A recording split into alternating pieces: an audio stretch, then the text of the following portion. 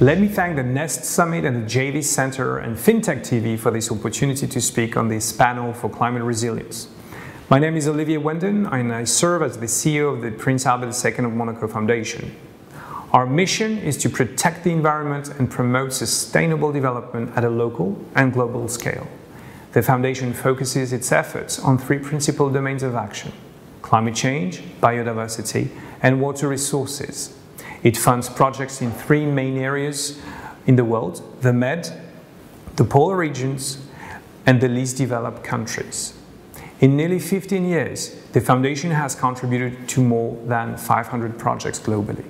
We recognize that the challenges of security, sustainable development, and climate change cannot be solved by one government, one industry, or even one continent alone. That is why I am pleased to announce that the Prince Albert II of Monaco Foundation has formed a strategic partnership with the Stimson Center, one of the most respected think tanks in the world, and its initiative, the Alliance for a Climate Resilient Earth, which is providing global leadership for the climate resilience movement. We see the devastation that climate-related disasters are causing all over the world. Lost lives and livelihoods, damaged homes and poverty, ruined infrastructure, and degraded ecosystems are endangering the very fabric of our societies, the existence of small islands, and the viability of coastal cities.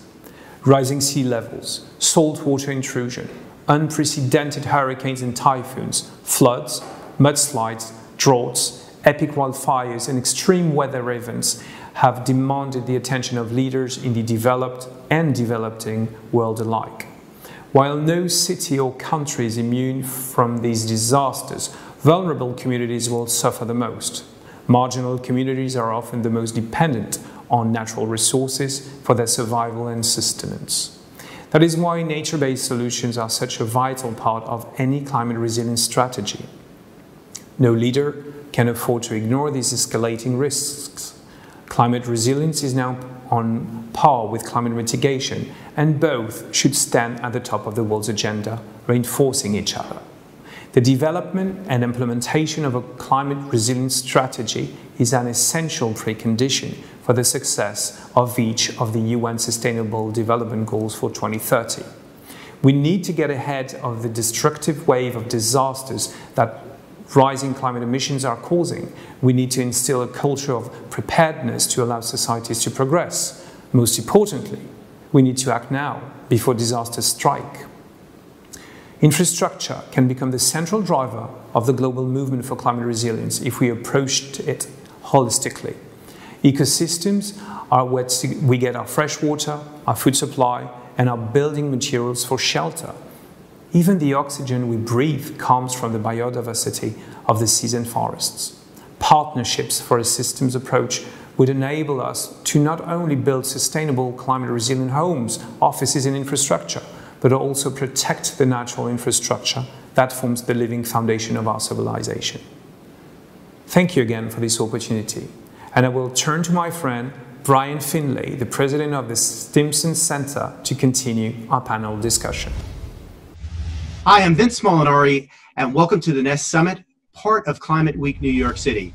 Well, a special thank you, Olivier Wenden, CEO of Prince Albert II of Monaco's Foundation, for those wonderful opening remarks, and a special thanks to you and to Prince Albert II for bringing visibility, awareness to what's going on with climate, and particular emphasis to me, really touching to talk about climate injustice and what's going on in the world today. So again, thank you.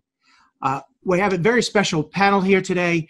We're going to talk about climate resilience. I have two spectacular guests, Brian Finlay, President and CEO of the Stimson Center, and Jerry Buckwalter, Chief Operating Officer and Strategy Officer of American Society of Civil Engineers. Welcome, gentlemen. Good to be here. Thank you, Vince. Well, delighted to have you both. And Brian, if I can jump to you first, the Stimson Center, kind of a hallmark in doing so much. Could you tell us a bit about the center and really about the historic activities?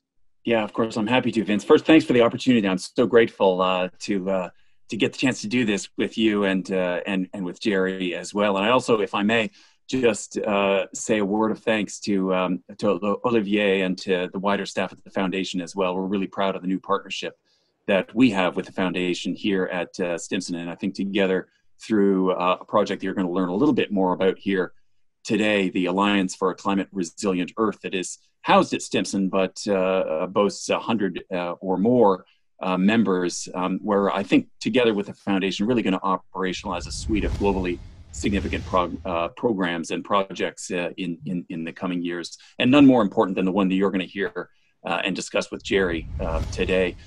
It's obviously a meaningful initiative for Stimson, but it's one of many initiatives at Stimson. So Stimson, just to cut to the chase and answer your question, Vince, has been around for 30 years. It's an organization, we call ourselves a think tank, but it's a bit of an oddball think tank in truth, in that we do more than just study and research ideas. We like to get our hands dirty and actually implement projects on the ground. And again, Jerry's going to talk a little bit more eloquently than I can about some of the work that we are doing together. The organization works really generally in the international security domain, but as you are aware, and we are unfortunately seeing play out before our own eyes, even in our own country, on the West Coast, on the East Coast, on the Gulf Coast, in the middle of the country, the impact of climate is so significant, so severe, that it is clear to us that it is not just a climate priority, it is a national security and international security priority. And really that's our bailiwick, to try to bring together diverse constituencies around international security issues, to try to roll up our sleeves and make a meaningful impact on the world. Well, Brian, that was terrific, because you really connected the dots, and that was going to be my question. And maybe if you could dive into that a little bit more, think tank, oddball think tank, all of the above, but really focus around security issues, and that connectivity to climate, right, just didn't seem to be consistent, right, in first blush of what Stimson would be doing. So you really look at climate resilience, part of national security at this point. Is that fair to characterize it that way? Yeah, I think that's exactly right, Vincent. And it's a great question. And it's a question that, as you might imagine, we get relatively often, particularly from those who have spent their careers working on climate issues. What have a bunch of knuckle-dragging national security experts have to do with this play? And look, it's clear to us that the threats to our security no longer just come from armed combatants, right? This is no longer we're not in the midst of the Second World War here. So, whether it's cyber attacks on our economy, whether it's the deliberate use of disease as a weapon of war, there's so many ways that one can do harm to one's adversary, willingly or even simply by accident. And to us, climate is something that clearly touches us all, right? We interact with the climate literally every day of our lives. And so what we're seeing, I think, increasingly with climate change and adaptations to our climate is that whether it is competition for resources in Asia that foments armed conflict, whether it's sea level rise or forest fires in the Americas that creates climate refugees, whether it's the destruction of infrastructure and again in our own country that foments civil violence and competition, it's clear to us that a changing climate will really have knock-on impacts to national security. And so that's really why we have created the Alliance for a Climate Resilient Earth, so that the national security can step up and play its part, but really it's a supportive role to organizations like the American Society for Civil Engineers and other organizations, governments, public and private actors who are trying to bring really a whole of society approach to what is an existential issue for all of us. Well, when you talk about risk at that level, why is resilience so important to climate change itself? It sounds, difficult question on the surface, but what do you make of that, and where do you put that in the standing? Yeah, no, it's a fundamental question. I mean, look, we've always been focused, I think, as a community on mitigation, right? And mitigation will always be important. It always has been important, and it will continue to be essential to combat a changing climate. Unfortunately, the evidence indicates that emissions are rising and will continue to do so. And this is no longer the purview of just scientific prediction. We're seeing it, unfortunately, right? As I say, it's playing out, unfortunately, before our own eyes. Floods, hurricanes, fires. We can see, I think, for the first time here in the United States, what others have been experiencing for many years, the practical and pragmatic impact of a changing climate on our lives. And unfortunately, I think we're losing ground on mitigation. And so it's not to say that we should dismiss mitigation, that we should turn our backs on mitigation and move towards resilience. But what is clear to me, at least, and Jerry can speak much more eloquently, I think, on this, is that mitigation really needs to be on a par. Or resilience needs to be on a par with mitigation. We need both. It's two sides really of the same coin, and we really have to do everything we can, obviously, to mitigate and reduce emissions. But at the same time, we also have to face reality, and the reality of a changing climate is that we need to be prepared for what is we are experiencing today and what is going to be magnified, I think, in the future.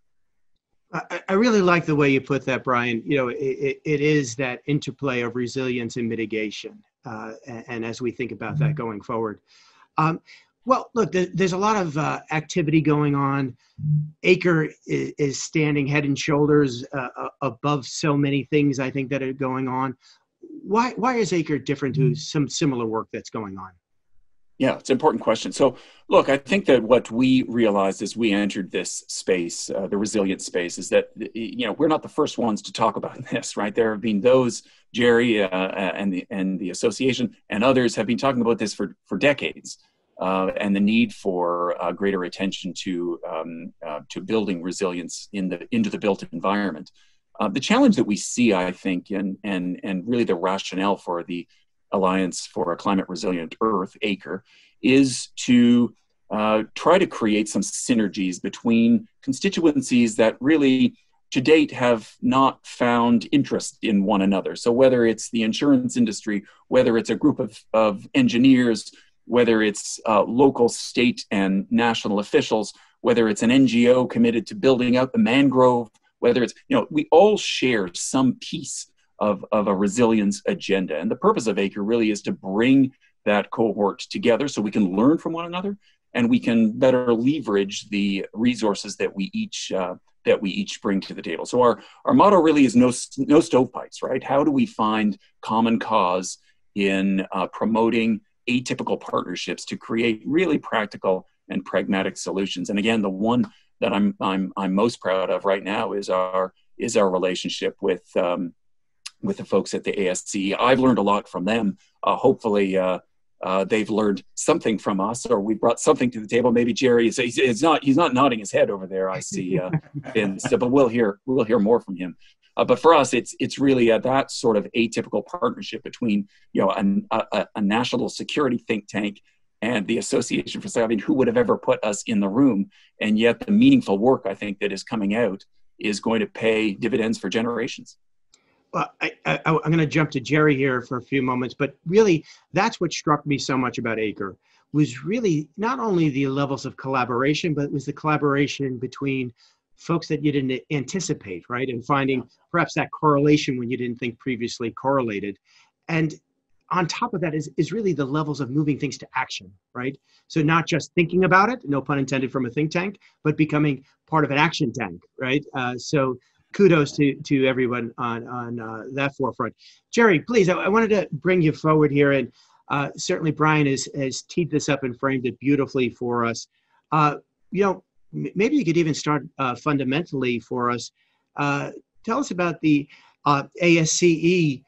Many of our viewers aren't quite familiar with the acronym, certainly American Society of Civil Engineers. And pretty robust organization, I think, if I'm correct, 150-odd thousand members, perhaps. Oh, well, we'll go bigger than that. But first, I must make a correction. No one should describe Brian or Stimson as knuckle-dragging national security experts. But we left that to Brian himself. Oh, I know. So I had to clear that up right away. Well done. The American Society of Civil Engineers is quite aged in the sense and mature. It started back in the mid-1800s. It's one of the largest engineering societies in the world. We have 150,000 members, and our members are in 177 countries of the world. So while we are the American Society of Civil Engineers, we have indeed a very global footprint. Wow, the epitome of one. Yeah, so it's and we play the traditional role that you would expect. So my comments today will be from an engineering, civil engineering perspective in particular. But I think the conversation today describes how engineers who touch infrastructure, in this case, climate resilient infrastructure, I think we're entering a new era. Engineers have always built, designed, maintained everything that you live in, you transport in, how you communicate. I mean, we touch all of infrastructure. But I think engineers in the past have been a highly trusted organization and as a profession because they've specialized in doing infrastructure right, doing infrastructure projects correctly so And that it's safely. safe. It's for the public health and welfare. You know, this is a case where you lose the public trust if the bridge falls down. You know, that is at the core of who we are.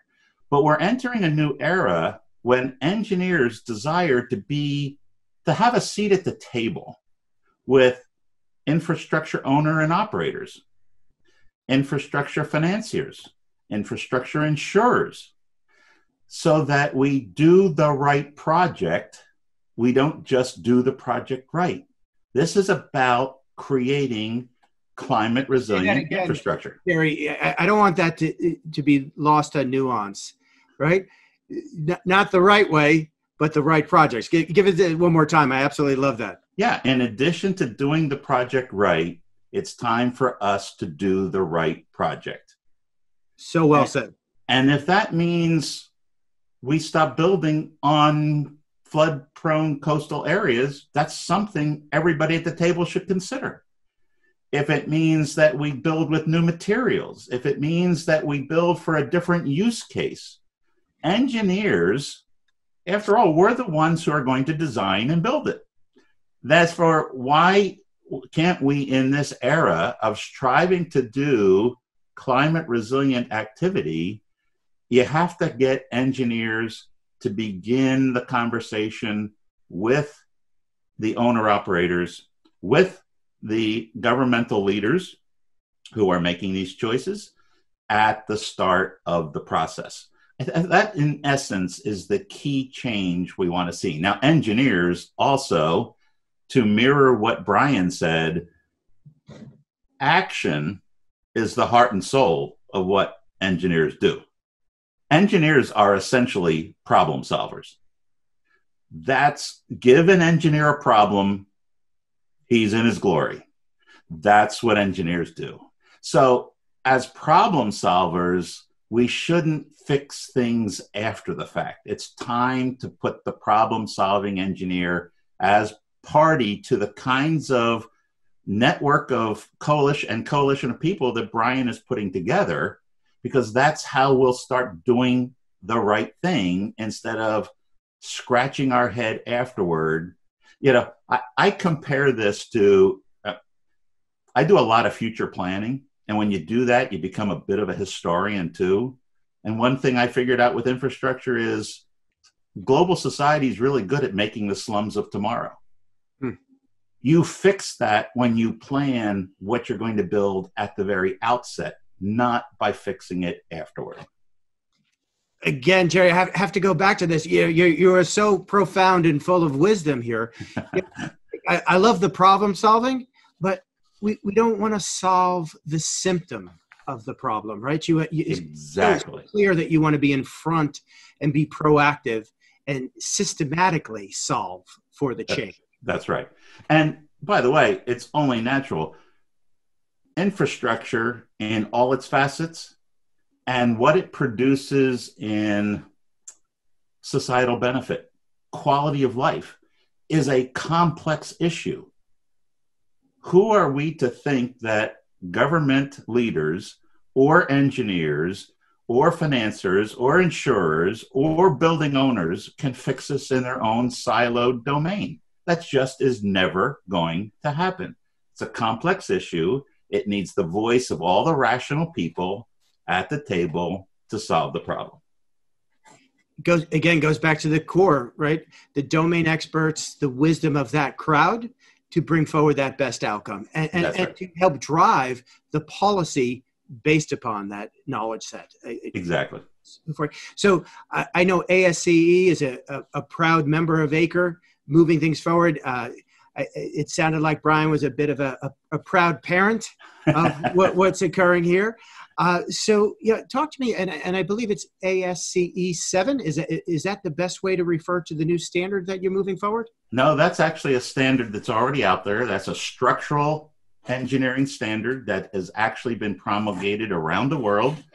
People, and let me talk about standards for a minute, if I may. Please. Yeah, absolutely. So that is one of several standards. It's a key one that was generated a few years ago. And the beauty of an engineering standard is it actually creates action at the grassroots level. Look, we all can sit here and talk. It's good. We create great advocacy for something. But guess what? When an engineer sitting anywhere in the world pulls out the standard, which tells him how a structure is to be designed and built anywhere in the world to be structurally safe, that's what ASCE 7 is about, then you actually create change.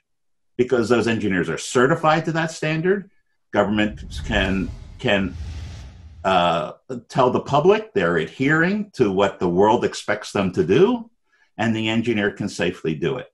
What we're working on is now a soon-to-be-released global standard that's designed specifically on sustainable and resilient infrastructure. So we will do the same thing that we did in ASCE 7 in our sustainable and resilient standard, which will talk expressly to all the facets of what does it mean to design and build climate resilient infrastructure. And again, it's a very rigorous process because, again, we're certifying engineers who, go to court if something doesn't work. This is something they can bank on. It gets way beyond the things that Brian and I can do, which is chatter about it. So when you move past the chatter and you've elevated, if you would, no pun intended, the standard around sustainability. What is it? Get a little granular for me. What is it? What are we actually talking about? Are we talking about more wind resistant, flood resistant? What does that all mean in the practical reality as we set this? I guess. Yeah. Best practice, new level of standard around sustainability and infrastructure. Right. So I'm going to pull up a cheat sheet here. The standard will expressly cover life cycle cost, resource allocation. Are you building efficiently with the resources and materials that you're using? It actually looks at quality of life of the users of the infrastructure. People don't think like that about what engineers do. This is starting with the outcomes, a very important distinction. It's looking at the outcomes that the people who use the infrastructure need from that infrastructure before you start designing and building it. It will cover resilience, how well it can degrade, recover, rapidly reconstitute. It'll look at the natural resource use, and it'll look at air and climate issues that it produces.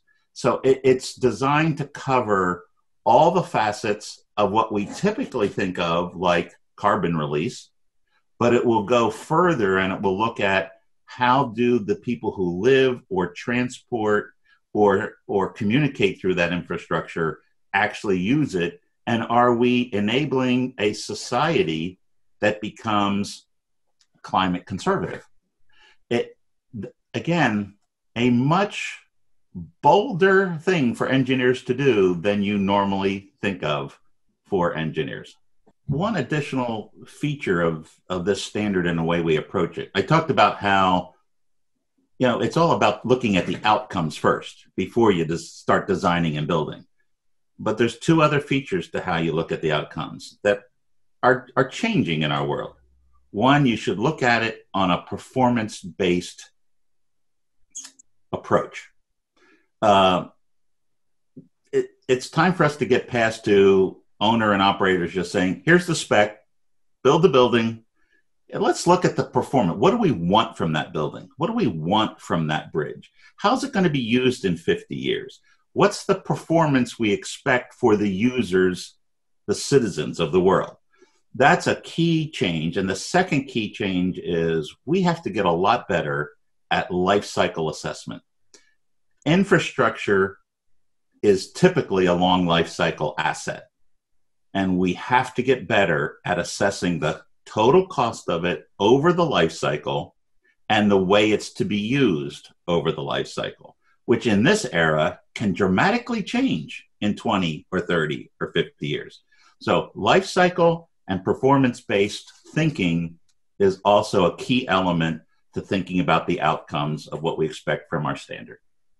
So Jerry, when you look at the new standard and you talk about life cycle, are we talking about an elongated life cycle, shorter cost differentials? Is it a difference when we think about maintaining that infrastructure as part of that life cycle? Well, that's where it gets really complex, because I'll give you a couple examples. In transportation, we might see surface transportation assets that once we go to autonomous cars need to be different enough that we actually should pre-design a shorter life cycle because its use is dramatically different.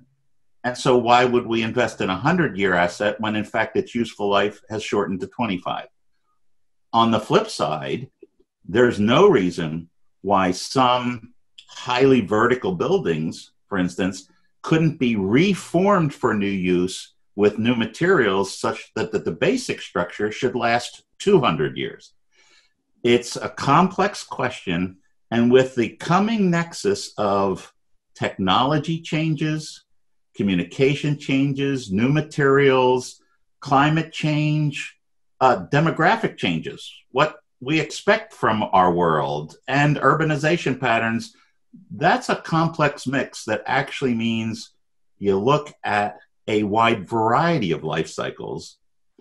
If we oversimplify it, we will do ourselves harm. We will look at multiple life cycles, but the biggest problem is traditionally national governments in particular around the world do not allocate the cost of a full life cycle of assets. And that's why countries end up with crumbling infrastructure, because that's never pre-planned in. We are dealing with that in the US in spades right now.